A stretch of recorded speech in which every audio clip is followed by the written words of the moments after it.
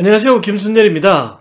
아직도 코로나 팬데믹이 끝나지 않고 있네요. 최근 오히려 확진자 수가 증가하고 있다고도 하죠. 확진이 되면 재택 치료를 받아야 하는데요. 며칠 쉬고 나서 증상이 호전되면 다행입니다. 그런데 코로나는 음성이 나왔는데 증상이 아직 남아있는 경우도 많은 것 같습니다. 코로나 후유증 중에 가장 많은 것이 기침과 가래죠. 아무래도 호흡기 감염이다 보니까 폐와 기관지에 손상이 많이 오고 폐와 기관지가 손상되다 보니까 기침, 가래가 생기는 거죠. 그래서 오늘은 코로나 후유증으로 인해서 발생하는 기침과 가래를 없애주는 비법 약차 알려드리겠습니다. 우리가 호흡을 할 때 코로 들어온 공기가 기관지를 통해서 폐로 들어가잖아요. 이때 기관지에 상처가 있거나 건조해지면 자극을 받아서 기침을 하게 됩니다. 또 염증 부산물과 노폐물이 쌓여서 가래도 증가하게 되는 거죠. 폐와 기관지는 건조해지면 병이 생기는데요. 항상 점액 분비물이 촉촉하게 도포가 되어 있어야 합니다. 그런데 염증으로 인해서 기관지 점막이 손상되면 점액 분비가 감소하고 건조해지기 쉽습니다. 코로나 후유증으로 발생하는 기침과 가래를 없애주는 비법 약차 첫 번째 재료는 사삼입니다. 잔대라고 부르기도 하고 제니라고도 합니다. 보통 더덕을 사삼으로 알고 계시는 경우가 많은데요. 사실은 더덕이 아닌 잔대가 사삼입니다. 효능이 약간 비슷하기 때문에 혼용하셔도 큰 문제는 없습니다. 사삼의 주요 성분으로 베타시토스테롤과 다우코스테롤 등이 있고 그 외에 단백질, 지방, 회분, 그리고 비타민 C와 E가 함유되어 있습니다. 사삼은 주로 기침을 치료하는 약재인데요. 만성기관지염에 자주 처방되죠. 사삼이 가래를 제거하고 기관지의 경련을 완화시켜주기 때문입니다. 또 폐결핵의 치료에도 효과가 있는데요. 사삼의 성질이 좀 차긴 하지만 체력을 손상시킬 정도는 아니기 때문이죠. 동의보감에 따르면 사삼은 감기는 물론 가래가 끓고 심한 기침이 나오고 숨이 차는 증상에 좋은 약재이고요. 또 목안이 아프고 목이 잘 쉬는 호흡기 질환에 사용됩니다. 사삼에 풍부하게 함유된 사포닌 성분이 항염증 작용과 면역력 강화에 도움을 주는 거죠. 특히 기침, 가래, 기관지염, 천식, 편도선염과 같은 호흡기에 생긴 염증을 완화하는 데 특효가 있고요. 또한 식물성 다당체인 이눌린 성분이 함유되어 있어서 혈당 분비를 적절한 수준으로 조절해 줍니다.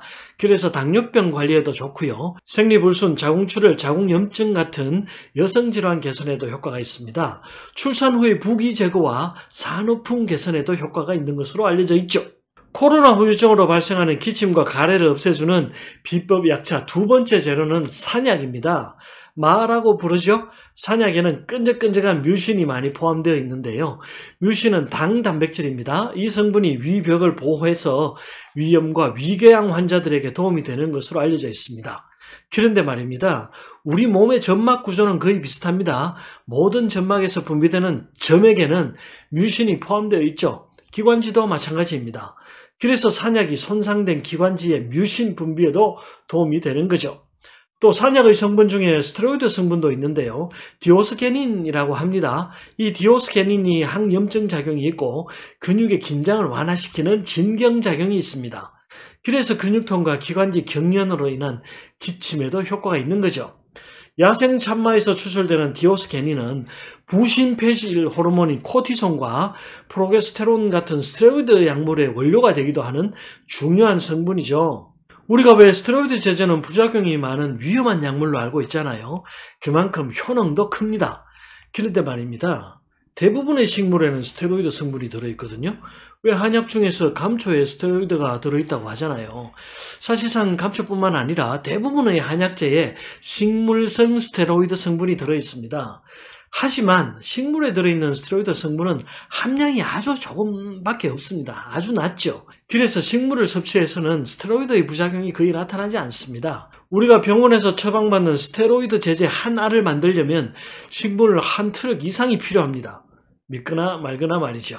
그래서 천연식물을 복용할 때는 크게 걱정하지 않으셔도 되는 거죠.